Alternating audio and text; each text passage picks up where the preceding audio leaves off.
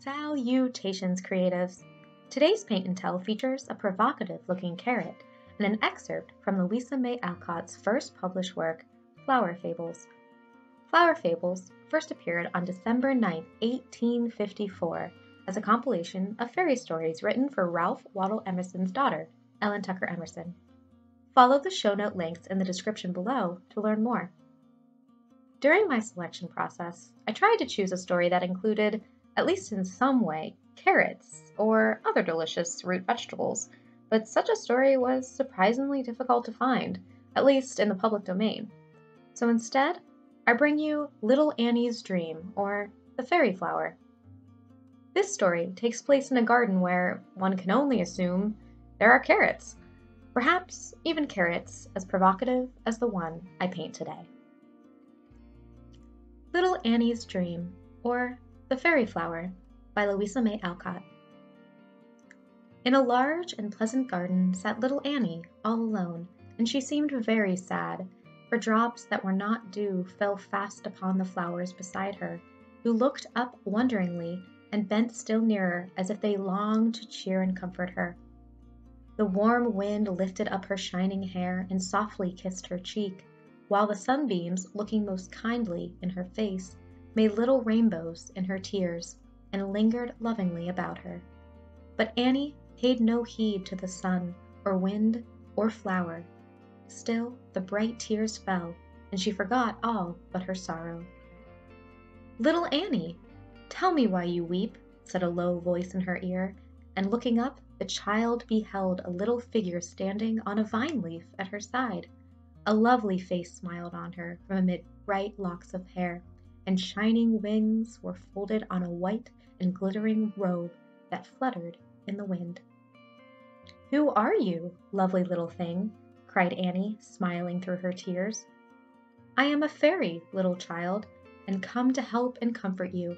Now tell me why you weep, and let me be your friend," replied the spirit, as she smiled more kindly still on Annie's wondering face.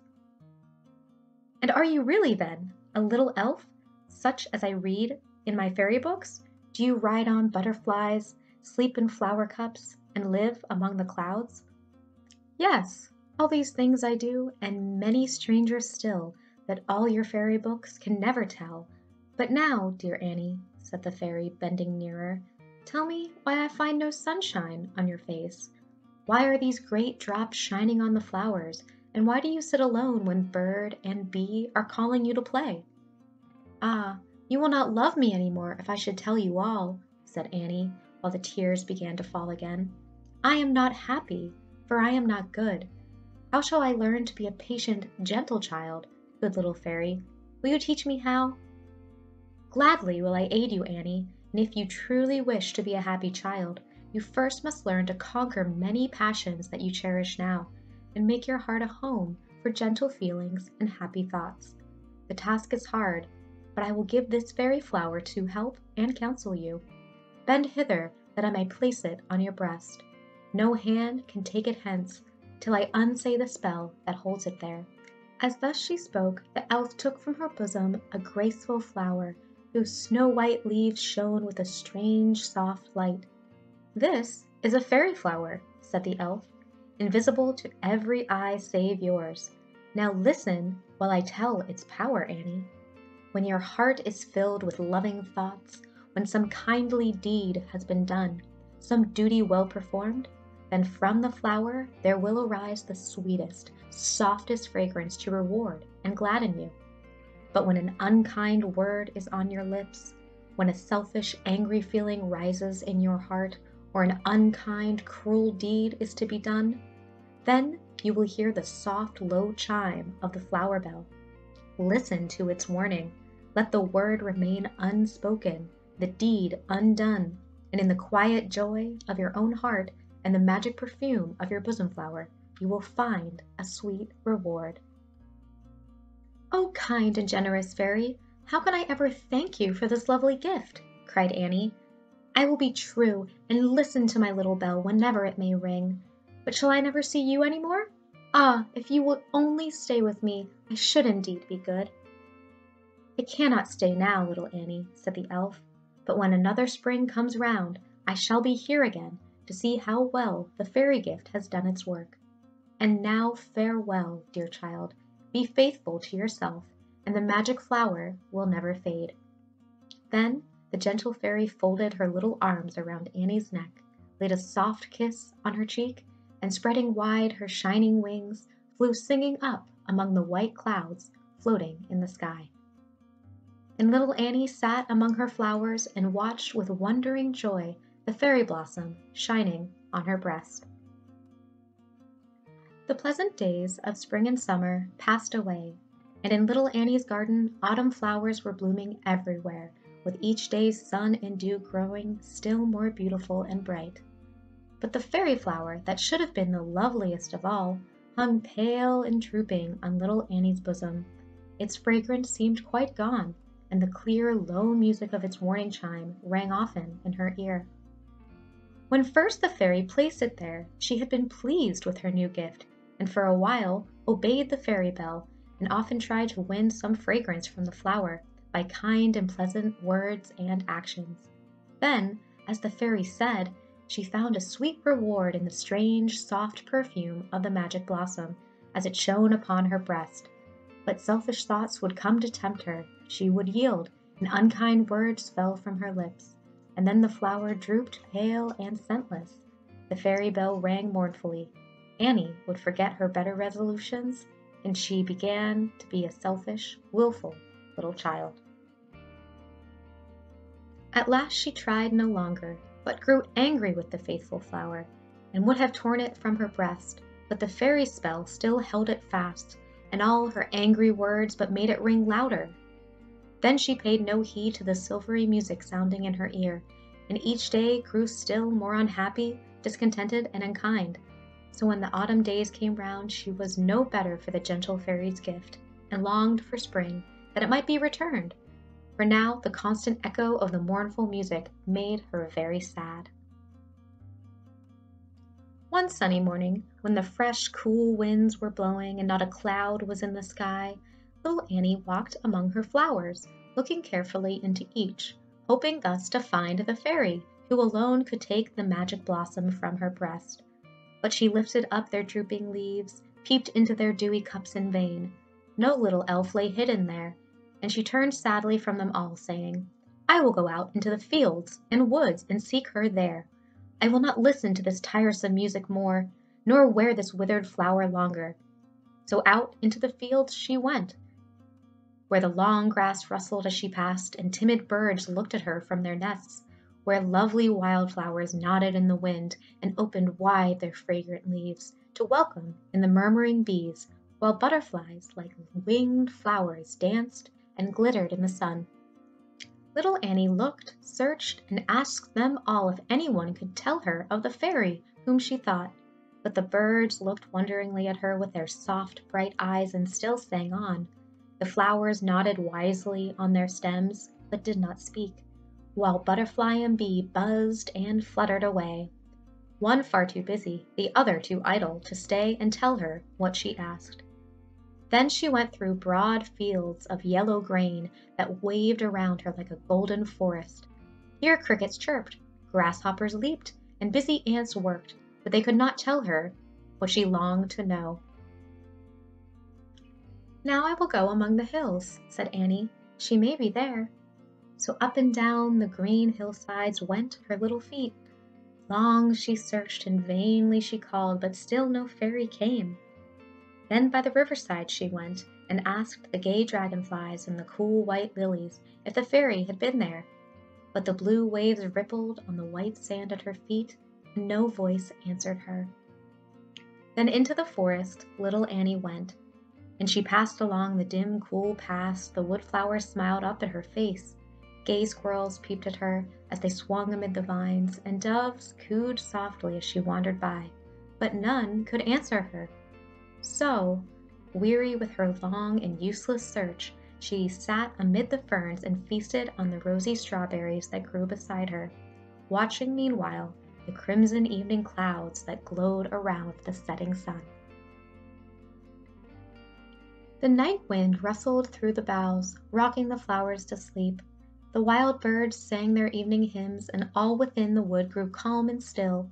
Paler and paler grew the purple light, lower and lower drooped little Annie's head, and tall ferns bent to shield her from the dew.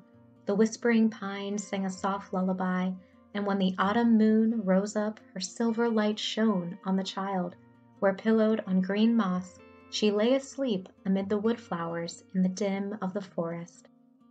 And all night long beside her stood the fairy she had sought, and by elfin spell and charm sent to the sleeping child this dream.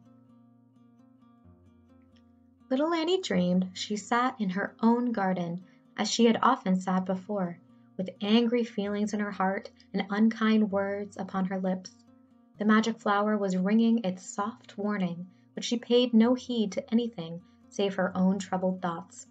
Thus she sat, when suddenly a low voice whispered in her ear, "Little Annie, look and see the evil things that you were cherishing. I will clothe in fitting shapes the thoughts and feelings that now dwell within your heart, and you shall see how great their power becomes, unless you banish them forever." Then Annie saw, with fear and wonder, that the angry words she uttered changed to dark, unlovely forms, each showing plainly from what fault or passion it had sprung. Some of the shapes had scowling faces and bright, fiery eyes. These were the spirits of anger. Others, with sullen, anxious looks, seemed gathering up all they could reach, and Annie saw that the more they gained, the less they seemed to have, and these she knew were shapes of selfishness. Spirits of pride were there, who folded their shadowy garments around them and turned scornfully away from all the rest. These and many others little Annie saw, which had come from her own heart and taken form before her eyes. When first she saw them, they were small and weak, but as she looked they seemed to grow and gather strength, and each gained a strange power over her. She could not drive them from her sight, and they grew ever stronger, darker, and more unlovely to her eyes. They seemed to cast black shadows over all around, to dim the sunshine, blight the flowers, and drive away all bright and lovely things. While rising slowly around her, Annie saw a high, dark wall that seemed to shut out everything she loved. She dared not move or speak, but with a strange fear at her heart, sat watching the dim shapes that hovered around her. Higher and higher rose the shadowy wall. Slowly the flowers near her died, lingering the sunlight faded, but at last they both were gone, and left her all alone behind the gloomy wall. Then the spirits gathered around her, whispering strange things in her ear, bidding her obey, for by her own will she had yielded up her heart to be their home, and she was now their slave. Then she could hear no more, but sinking down among the withered flowers, wept sad and bitter tears for the lost liberty and joy. Then through the gloom there shone a faint, soft light, and on her breast she saw her fairy flower, upon whose snow-white leaves her tears lay shining. Clearer and brighter grew the radiant light, till the evil spirits turned away to the dark shadow of the wall and left the child alone. The light and perfume of the flower seemed to bring new strength to Annie, and she rose up, saying, as she bent to kiss the blossom at her breast, "Dear flower, help and guide me now, and I will listen to your voice, and cheerfully obey my faithful fairy bell."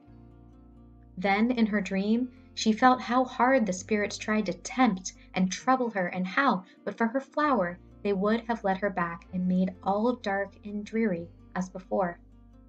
Long and hard she struggled, and tears often fell, but after each new trial brighter shone her magic flower, and sweeter grew its breath, while the spirits lost still more their power to tempt her.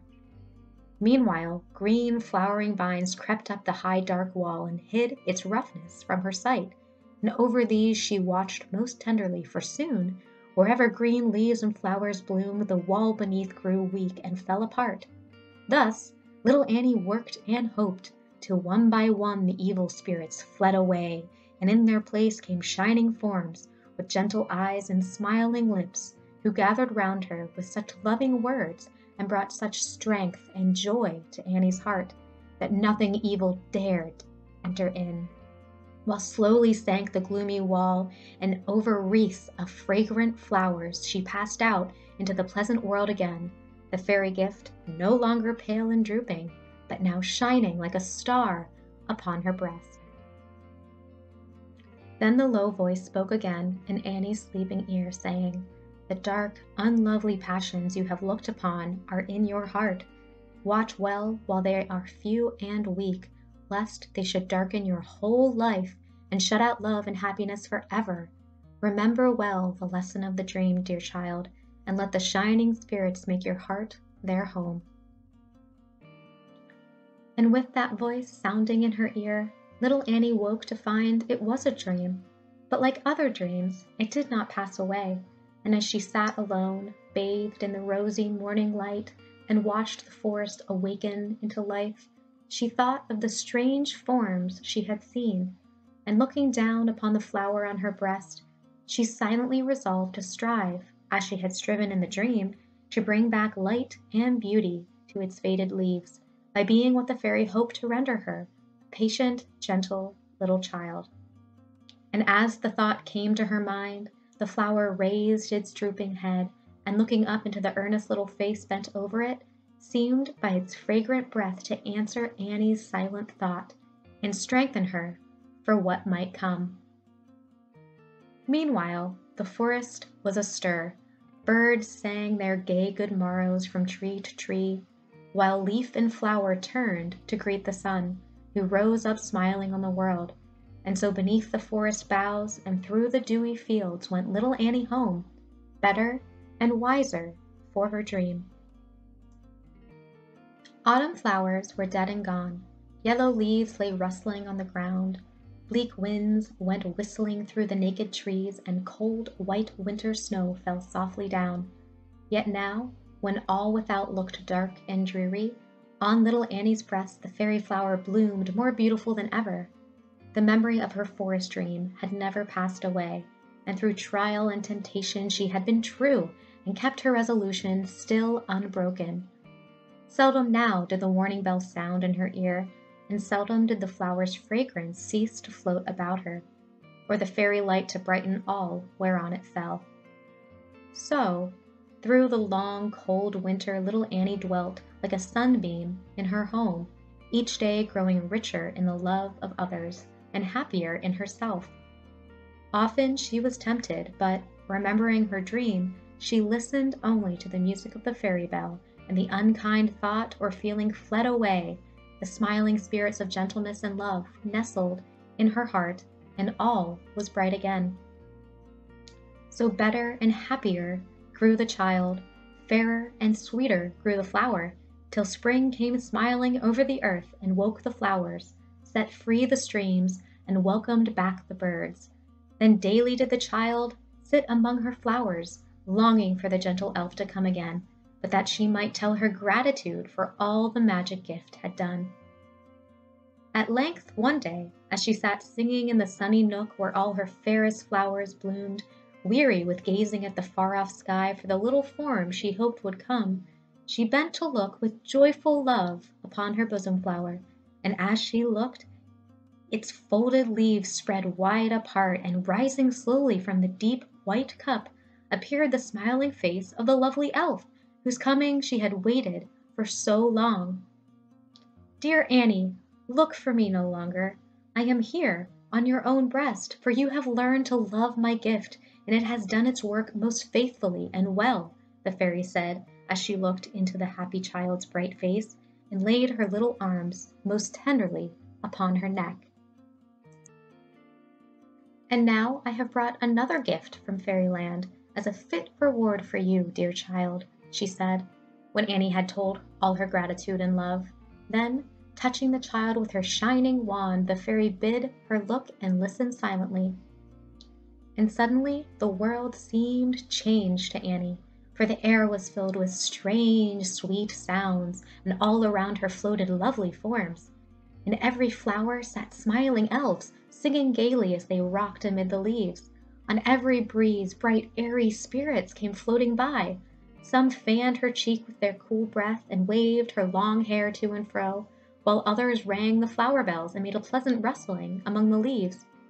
In the fountain, where the water danced and sparkled in the sun, astride of every drop she saw merry little spirits, who splashed and floated in the clear, cool waves and sang as gaily as the flowers, on whom they scattered glittering dew. The tall trees, as their branches rustled in the wind, sang a low, dreamy song, while the waving grass was filled with little voices she had never heard before. Butterflies whispered lovely tales in her ear, and birds sang cheerful songs in a sweet language she had never understood before.